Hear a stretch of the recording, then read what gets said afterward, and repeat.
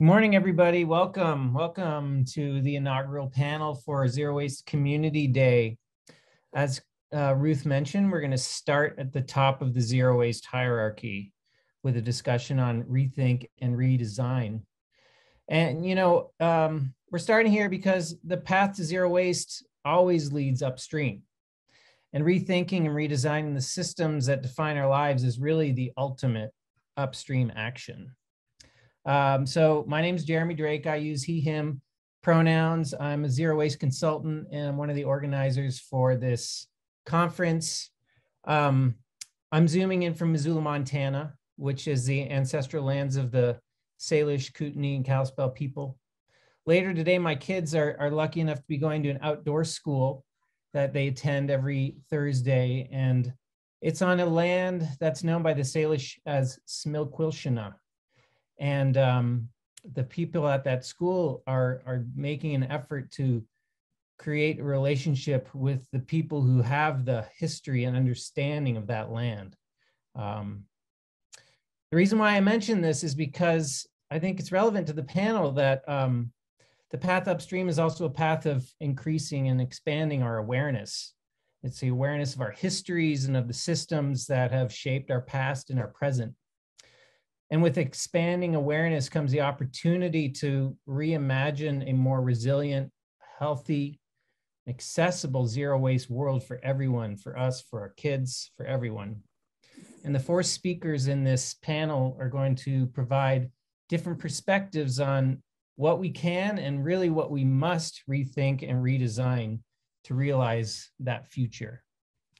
So following the presentations, you'll have the opportunity to ask questions during the Q&A. Feel free to pop any questions you have into the chat as we go. We're going to start now, though, with some brief introductions, and then we'll get into the presentations. I'm going to stop sharing so that we can see our wonderful speakers while I do our introductions. So Kelly Dennings is a campaigner with the nonprofit Center for Biological Diversity.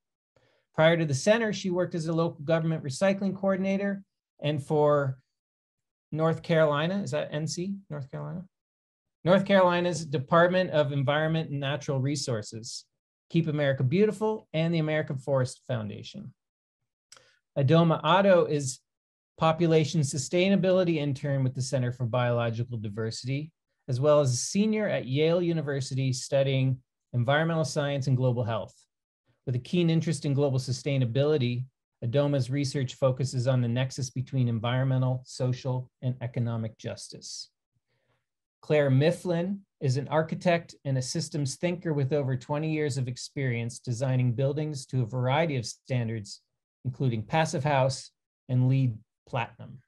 Her work focuses on how the design of the built environment can enable regenerative and circular urban systems. Last but not least, Lindsay Hull is the CEO of Dispatch Goods and a UC Berkeley MBA candidate. While previously running Surfrider Hawaii's ocean-friendly restaurants program, she saw the opportunity for a reuse infrastructure to support circular solutions. She then returned to school to start Dispatch Goods, a reverse logistics company accelerating reusable solutions. So with that, I'm going to turn it over to Kelly and Adoma to get us started today.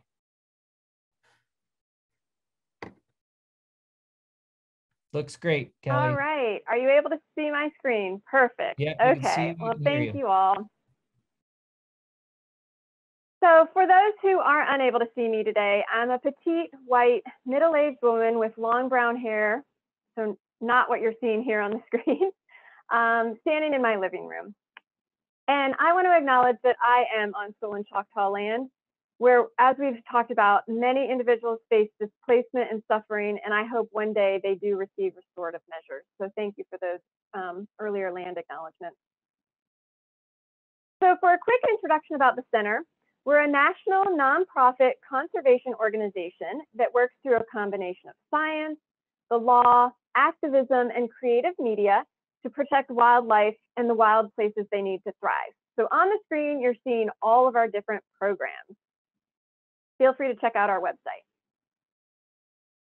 So why are we here today to talk about capitalism? Well, the US is 5% of the world's population, but uses 30% of all resources, creates 30% of all waste, and emits 15% of the world's carbon emissions. The average American has an environmental footprint 60% larger than most Europeans and nearly 700% larger than the average person in most African countries, which is what's being depicted here on the screen. So from this graphic, which you can get from the Oregon Department of Environmental Quality, it really, to me, shows global supply chains and where their problems are. And the common denominator happens to be transportation. We hope that this jumpstarts systemic alterations, the issues that we're encountering with these supply chains, to new business models in how we produce and consume goods. And I don't need to tell this group that waste systems built around reuse, refill, repair, borrowing and sharing, and finally recycling and composting will create local jobs and resilient, equitable communities. And you're going to hear more about this from my fellow panelists. So how did the center get to this point about talking about capitalism? Well, first we conducted a design thinking ideation session. So this is kind of one of those post-it note exercises where you brainstorm problems and solutions. And one participant mentioned capitalism as a problem. And you can see here that some other ideas from the group could be aggregated with that theme. So that was the first place we heard it. And then we were conducting some focus groups around topics of interest to the center based on the Urban Sustainability Directors Network Sustainable Consumption Mind Map, which I'm showing here on the screen. Well, capitalism wasn't a topic we sought to learn more about specifically, but throughout the series of conversations, it came up. So I'm going to tell you a little bit about what we heard. The sentiment from one group was that people feel they have the right to consume, even if levels impact the bigger environmental picture or themselves in the future, and overcoming this perception of entitlement is pretty difficult. And this line of questioning, equity came up a number of times. In a different group, the sentiment was that capitalism wasn't the issue if it works the way it should by creating products needed by individuals and markets supplying the demand. But participants believe that the manufacturers are now telling us or marketing to us, maybe in a predatory way, what we need, causing a more consumeristic issue. So throughout the focus group, this question would arise: does a consumer really hold the power over a manufacturer? And it was noted that capitalistic market forces dictate what products are created, so an individual can change impact through their purchasing power, albeit maybe in some sort of an aggregated way like plant-based foods. Participants agreed that an individual can cause change, but then asked in return, the question was, will they?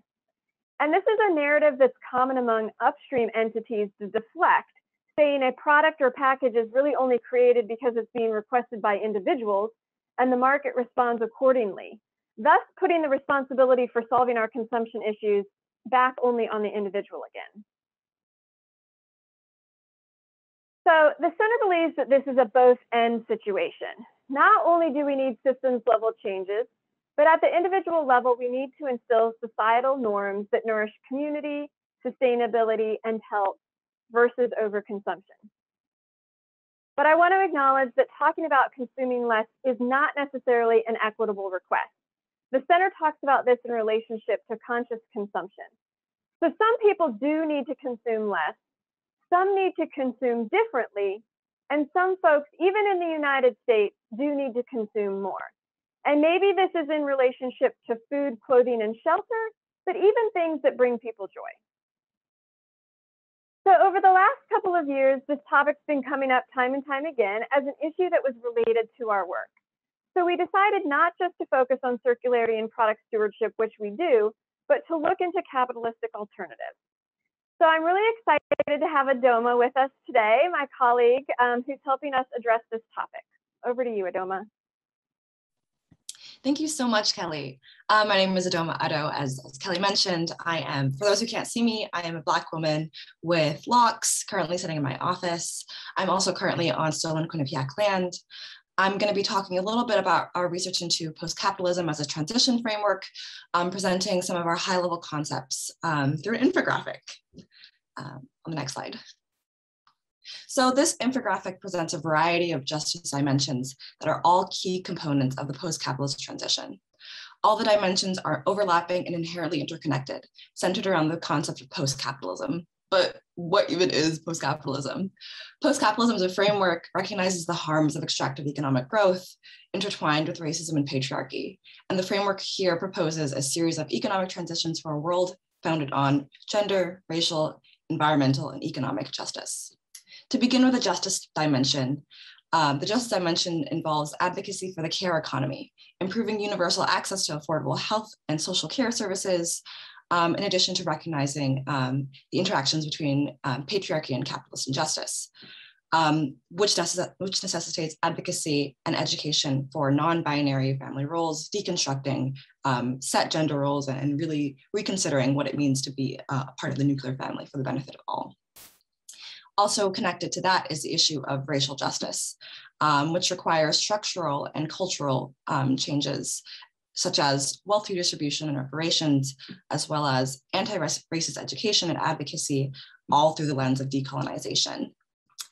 The next component, as I'm sure we're all aware of, is environmental justice, which proposes transitions such as the circular economy, representing a fundamental component of the post-capitalist transition, encouraging the elimination of waste and extending product life cycles, in addition to the donut economy, which connects to larger climate goals, climate justice goals, and highlights both social and planetary boundaries for people and planet.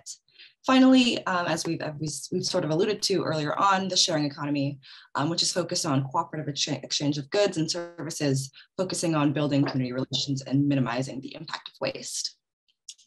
The last dimension I want to mention is the economic justice dimension, which reflects a larger need for economic transformation, involving livable wages, improved working conditions for all. Additionally, the economic dimension involves transitions towards more regenerative economies that counter our current system of endless economic growth. And while there are a variety of strategies that could be involved in this discussion of countering endless growth, one strategy that we'll talk about in a little bit more in depth is the solidarity economy, which involves supporting worker ownership, cooperatives, and community land trusts, as well as a couple of actions that I'll get into on the next slide. So the solidarity economy is an alternative framework for economic development grounded in the following people-centric principles. First being solidarity and cooperation, the next one being equity in all dimensions, be it race, gender, or class, as well as social and economic democracy. Ultimately, these are all tied together with a sustainability lens and a commitment to pluralism, recognizing that no one approach fits all. Fundamentally, the solidarity economy is about systemic transformation. It acknowledges that the economy is embedded in a global natural and social ecosystem. However, it has the capacity to change, even if it starts on a small scale. To consider the solidarity economy in practice, here are two examples of worker-owned cooperatives that highlight community involvement. The first one being Pedal People on the left, which is a people-powered waste hauling and transportation service in Northampton, Massachusetts. The second one is the Garden Project, which is focused on community empowerment of domestic violence survivors for sustainable agriculture and food security through training courses and collaborative gardening. These aren't just examples. These are real organizations, and there are likely some in your community that you can support as well. For more information, we'll be sharing out a set of links at the end of the slide share, and you're welcome to look through and try and find different examples of the solidarity economy in practice in your specific community. So this presentation has really considered many of the overlapping structural issues associated with the current systems of oppression, conceptualizing some of the necessary transitions in response. Our proposal of a just post-capitalist system highlights the need for both equity and justice across all dimensions, ultimately creating solutions for both people and planet with improved resilience, healthier and thriving social environmental systems. We look forward to answering any of your questions at the end. Thank you so much. And yes, these are our resources. I apologize. Thank you, Adoma, and thank you, Kelly. If you stop your sharing now, then Claire, you're up. Great. Welcome, everybody. So I'm going to talk about how design can change the system. Can you see my screen fine, Jeremy? Looks great. Okay, so we need to design cities to function like forests, cycling all materials. We need to create systems which enable people to thrive as they create good soil, like this beautiful mushroom here. And it's much easier to do that if we're designing a city from scratch, like this floating city. Oceanic City aims to grow much of its own food, source sunshine and rainwater for its energy and water needs, and we did the zero waste strategy, designing in systems for borrowing, reuse, repair, and circularity, rather than single use and trash. Food grown on the island and bulk goods coming from the mainland are all packaged in reusable containers. Food waste is weighed before disposal to give feedback for more accurate ordering, and is moved with a small pneumatic tube directly to a small anaerobic digester, which creates heat and power. The power goes into the electricity grid, and the heat warms the water to wash the reusable packaging and dishware. Food waste from homes, landscaping, and farming goes to the compost gardens to make soil and grow more food. There's no need for garbage trucks. Bulky items can be transported by cargo bike, and anything else, spent batteries, worn clothes, broken toys, gets put into a reusable bag with an ID tag to identify the material and source, and is conveyed by pneumatic tube to the sorting center. Here, residual materials are metered, like water or electricity, and sorted to facilitate repair, reuse, or refabrication. With data, over time, strategies can be tweaked to reduce waste further and applied as evidence-based solutions to other cities. The city will welcome circular economy businesses and have co-ops for fixing and repair. Libraries won't just be for books, but anything from tools to musical instruments. Consumer goods from electronic equipment to children's furniture will be leased rather than owned and returned to the store when maintenance or an upgrade is needed.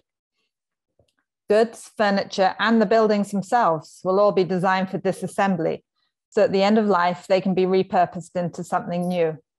And we're really looking forward to starting work on this design for the prototype of the floating city in Busan, South Korea.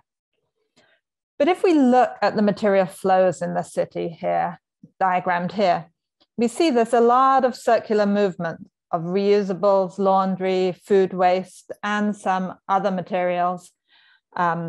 Some at the small scale on the module that we see here, like washing or composting, and others at larger scale to central libraries and repair hubs. And some actually have to go to the mainland, say for some recycling, for example.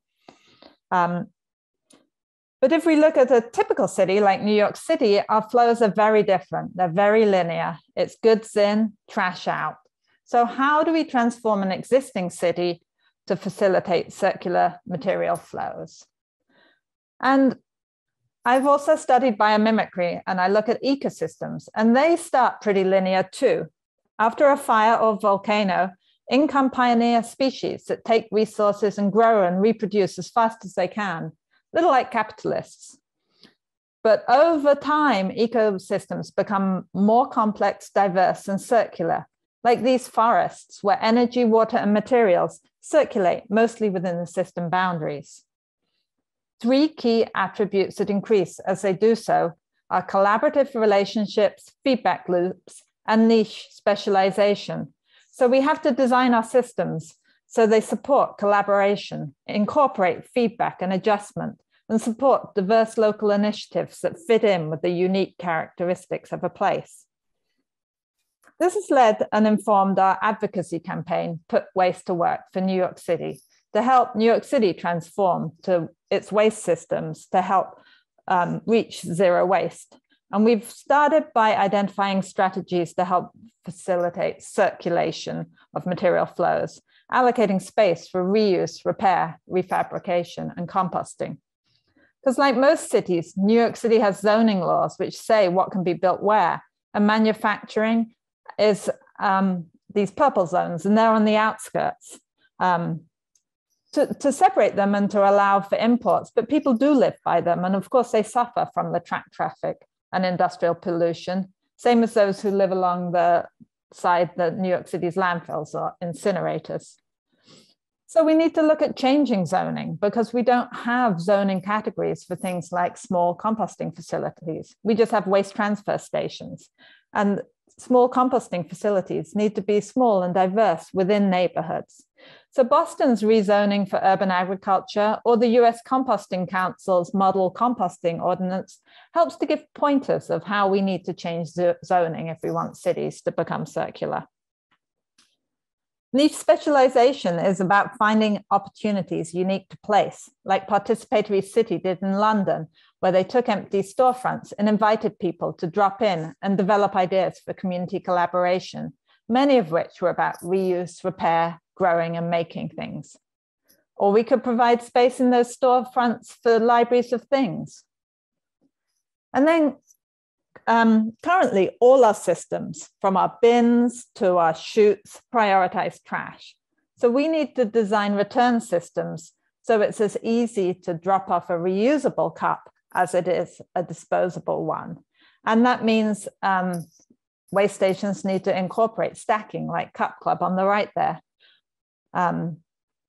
So it makes it easier to return reusables and also at every scale incorporate dishwashing and return of reusable packaging.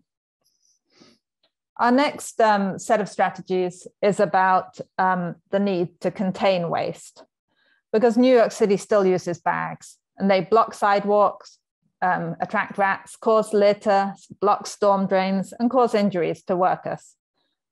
So for many neighborhoods, shared collection is the solution, shared in the street or submerged. Following the Zero Waste Design Guidelines, the Departments of Sanitation and Transportation did start a small Clean Curbs pilot program for private haulers. We're calling on them to do a larger pilot by the city, like they did in Paris. They piloted 40 of these waste stations for recycling, shown in the center photo there. And they assessed it, they took feedback, and now they've procured 1,000 permanent ones throughout the city. All throughout the city, these systems that prioritize trash are there. Like in New York City, a new building has to have a trash chute, and then it has to have bins for recycling alongside.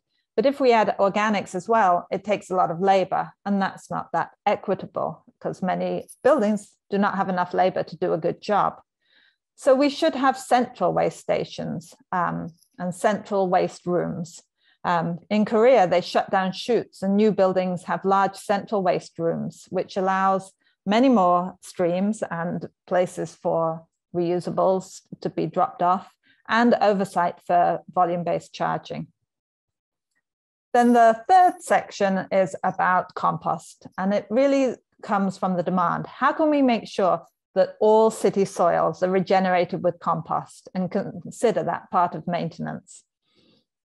New York City has a great community compost project where thousands of New Yorkers drop off food scraps, and it's taken to composting facilities, there's 5 of them, and then made into compost. But it only deals with about 1% of the organic waste and only is applied to a small percentage of landscaped areas. And even though many of these compost sites are in parks, they typically don't compost that park's waste or get applied to that park's soils. And Parks Department haven't renewed a lot of their leases, believing composting doesn't belong in parks.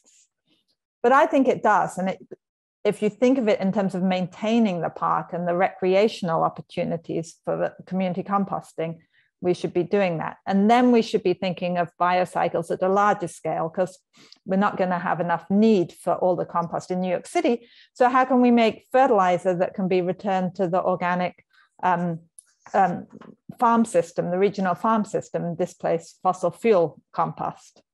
So here's another project we've worked on where we've got two strategies. A real computer for that. We've got one strategy of an in-vessel composter managed by the horticultural staff who maintain the green spaces, but there's going to be a lot more food waste here. It's a food incubator. And so we have a dry aerobic biodigester, which will make organic waste to be returned to the regional food system. Similarly, Domino Park has horticultural staff maintaining their in-vessel composter, and they accept enough food waste that they need to maintain the park. And if we do this, the benefits in New York City will be huge and help them achieve many of their goals. Because what do we want our cities to be like? Full of storage buildings, unoccupied buildings full of unused things, drowning in trash and litter? Or circular cities with low impact transportation and reimagined streets and green roofs and healthy street trees full of collaborative relationships and systems optimized by feedback loops where we create good soil for good things to grow. Thank you. Thank you, Claire. That was wonderful. I encourage everyone to put some questions that you might have in the chat. And as Lindsay queues up her presentation, after Lindsay, we will have some time for a little Q&A.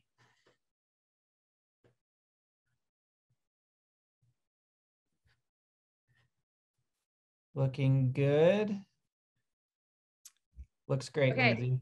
Awesome. Well, thank you so much for having me. I'm really excited to share my journey. My goal is really to talk about our experience as building a reverse logistics company to support circular systems, particularly in the food packaging space, and where the economics work in reuse and where they are more difficult to overcome. There's challenges with some products. And then some suggestions of how we can, kind of shift the market to support the areas of opportunity and challenge. So to give a little bit of background about Dispatch Goods, we're a reverse logistics company accelerating the shift to reusable packaging. Like Jeremy mentioned, I got into this space as an ocean lover and surfer. I was living and working in Hawaii and really devastated by microplastics on the beaches. And so came to this space really as someone who wanted to protect what I loved, which was the oceans and surfing. So launched a program with Surfrider Foundation called Ocean Friendly Restaurants, where we helped restaurants transition to more sustainable practices. But as the market shifted to more takeout and delivery, I was really devastated by the number of single-use items that were going out the door, even if they were hypothetically compostable. Particularly in Hawaii, there is no composting infrastructure. So they really all were heading to landfill. So went back to get my MBA to tackle this problem. And I met my co-founder, Maya, who's pictured here to the left, who was the West Coast partnerships lead for Caviar and then DoorDash after the acquisition. And she saw this problem firsthand through her job in those companies about how much waste one or two companies were generating. And really, as she was raised an environmentalist, I kind of came upon it a little later. She felt like her work life and her kind of morals were in direct opposition. So she left in February of 2020, best timing ever, right before the pandemic, and joined me full time to really tackle this problem. And so we've teamed up. The problem we're tackling is enormous, both in the size, which we hear a lot about, but also in the dollar amount. It's really shocking to understand how much businesses are spending on packaging. So we talked a lot about post-capitalism world. We really did see this also from a capitalism lens, that there's a strong argument for reuse with some products that I'll discuss, and some where it's harder to make that economic case. We set out to build a very similar infrastructure to what you're hearing about, which is there needs to be a reverse logistics infrastructure that's similar to recycling. And in the US, for the majority of Americans have a curbside collection system. And I know that there's 30 to 40% that don't have access to curbside recycling or don't participate in it. In our opinion, this allows us to recapture the value of that packaging that's getting pumped out into the world as well as allows better packaging to be introduced. So we collect from homes as well as businesses. We have a processing facility that processes a variety of products in different ways. And then we essentially resell products back to businesses. And we try to do it at a price that's lower than what they would pay buying new. And that's not always possible, but that's our goal.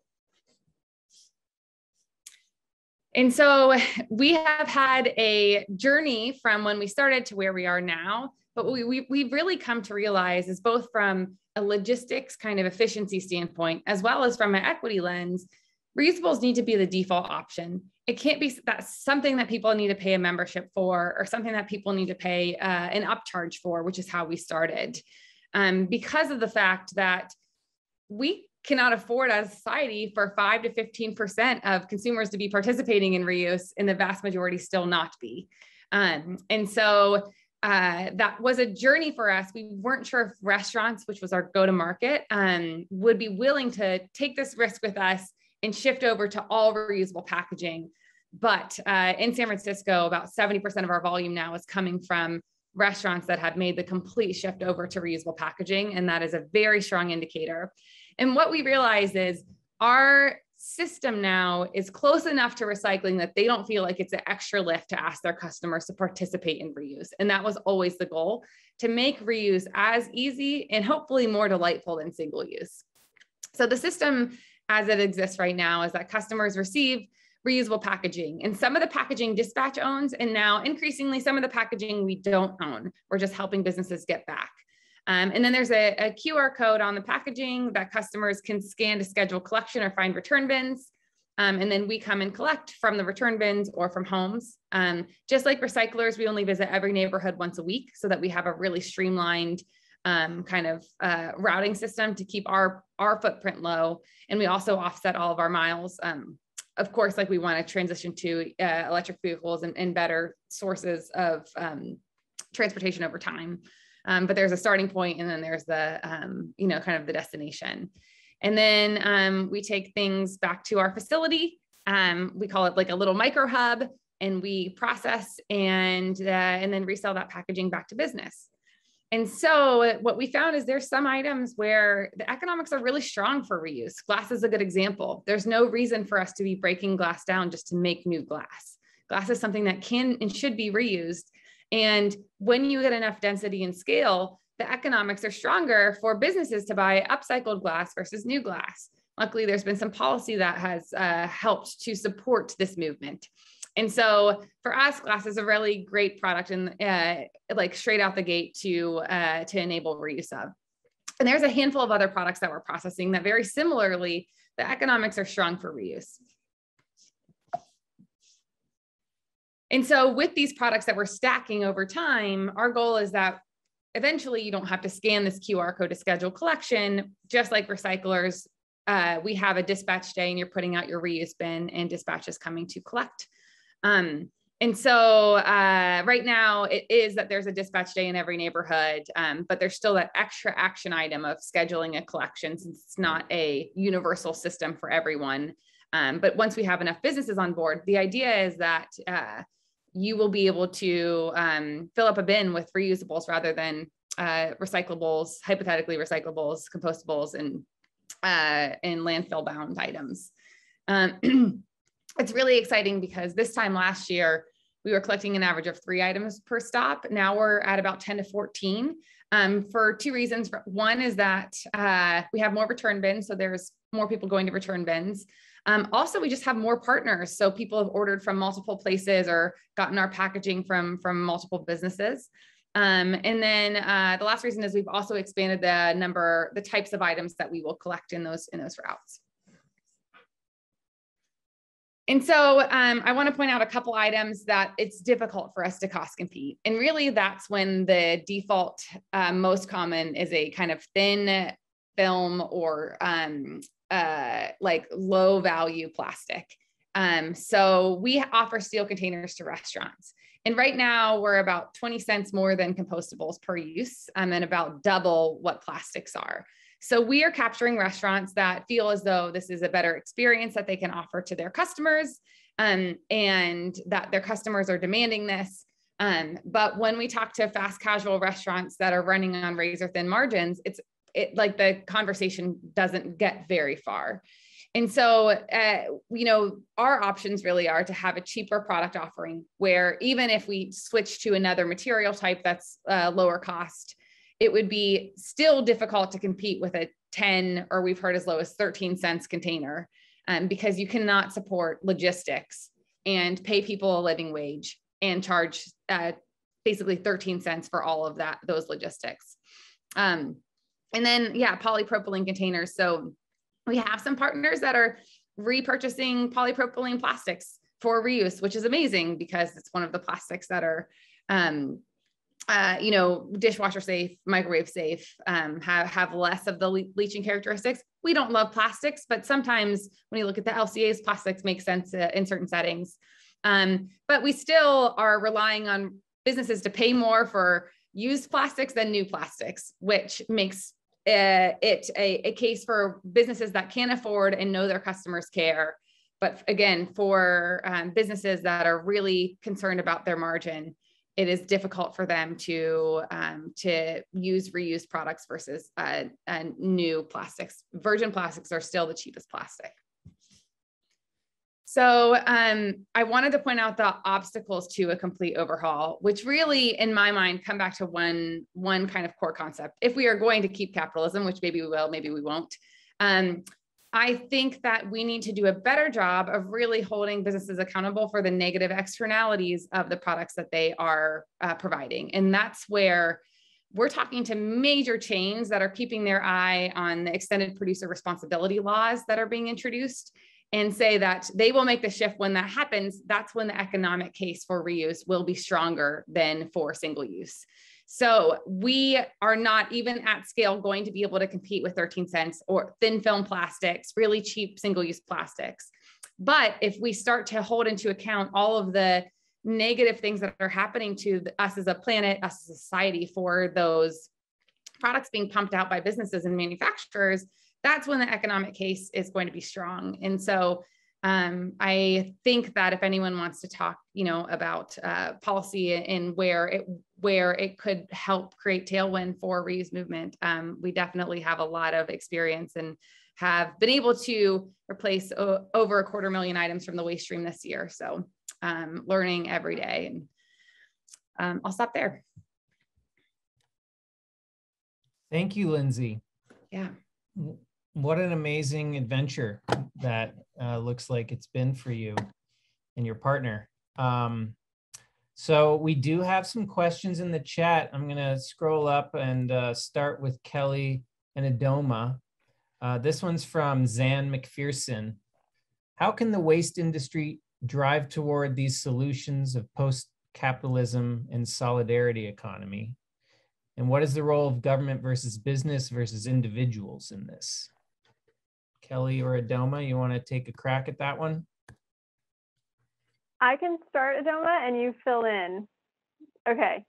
I think on the business side of things, there's really these ideas of, and I recommend you click on the link to read the other examples of the solidarity economy, but it's things that are probably already in your community, like community sorted agriculture, co-ops, unions, land trusts, mutual aid. And so it's really just kind of, if you're familiar with B Corp, it's like one thing beyond that, but really taking kind of the social aspect along with that. And then on the government side of things, I would say if you have any sort of grant program, which when I worked in both North Carolina and for local government, we had a grant program. It would be great if you were to, support these new models of cooperation and working together. So that's kind of the business and government side of things. Adoma, what do you think? Yeah, I would echo the part about the business in particular, because in our work with the solidarity economy, there's really a wealth of interest in worker-owned cooperatives taking on the issue of waste. There were several that are all in that presentation that talk about compost and waste hauling, and really looking at community-oriented means of handling waste. And so there's a real wealth of information there, and I really encourage you to take a look at that presentation because there's certainly a lot of opportunity there. Yeah.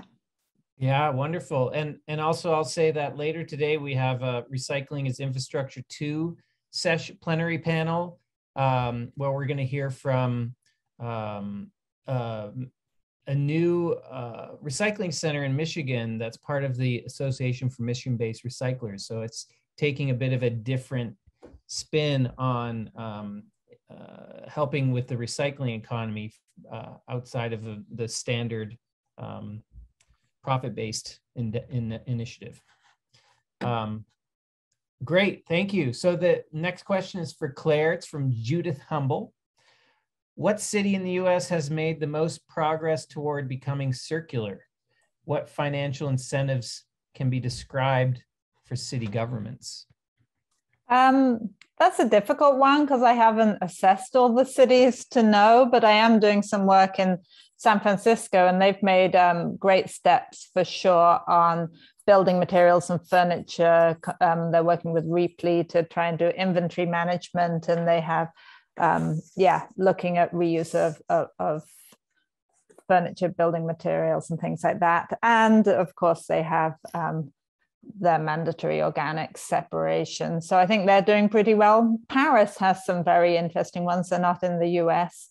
And policy-wise, I would look to some of California's and San Francisco's policies, of course. I mean, in New York City, we're looking to try and do just volume-based pricing would make a huge difference. And I'm focused more on the policies that affect the built environment rather than things like EPR in my work. So that save as you throw, we have to really think of carefully how to implement in a dense city. Thanks, Claire. And you did mention biomimicry in your talk, and that's a really excellent field for folks to explore in terms of models for how to make more circularity happen based on the models of nature. So take a look at biomimicry. We got a lot of questions for Lindsay. We're probably only going to get to one here, but I encourage you to reach out to Lindsay. Lindsay, if you want to put your contact in the chat before we end here. We have a couple more minutes, so let's see, where will we start? We'll start with Brenda. Let's see. Well, maybe, yeah, Brenda. How does California's solid waste franchise districts impede your collection service? Is that an issue for you? No, it hasn't been. I think that the conversations we've had with both Recology and Waste Management are overwhelmingly supportive of getting some help in offloading some of the waste that they're collecting. So I will say that our experience has been one of complete collaboration based on the fact that they're drowning in waste and really need to help, or basically need the help of new systems. Gotcha. We'll tackle one more in the next 2 minutes that we have here from Carrie or Carr Wagner for Lindsay. Is there an LCA for reusables versus disposables without the transportation, just dishwashing compared to single use? Yeah, there's a lot. So we haven't done it internally. They're actually pretty expensive to conduct, but upstream has really good resources with all of the LCAs that have become available. The one that we like the most is kind of a meta-analysis, I think, out of Zero Waste Europe, where they look at a lot of studies and so kind of have, I think, put together 13 different studies, and really reuse wins. And when we look at where our biggest kind of carbon drivers are, it's not the transportation or the dishwashing, it's actually the manufacturing of the goods. And so we kind of started dispatch with the products that were available on the market. So steel packaging was a great option. We're going through a full product design right now to really decrease the weight and look for the lowest footprint materials that still make economic sense for the containers that dispatch will custom design and kind of offer going forward. But it's something that we constantly look back to. And it was kind of surprising to us that the transportation actually is a very small part of this all. And items would be generally transported further if they were to be recycled than if they were, or landfilled than they are where we keep things on a very local infrastructure. So the footprint of the transportation is a lot lower with reuse generally, and kind of how we think about micro hubs than our current recycling kind of infrastructure. Wonderful. Thank you, Lindsay. And that's an excellent segue into our first keynote of the day. So I'm going to thank you all. Thank you, Kelly. Thank you, Adoma. Thank you, Claire and Lindsay, for getting us started today. And I'm going to pass it back to Ruth, who will introduce our first keynote speaker for today.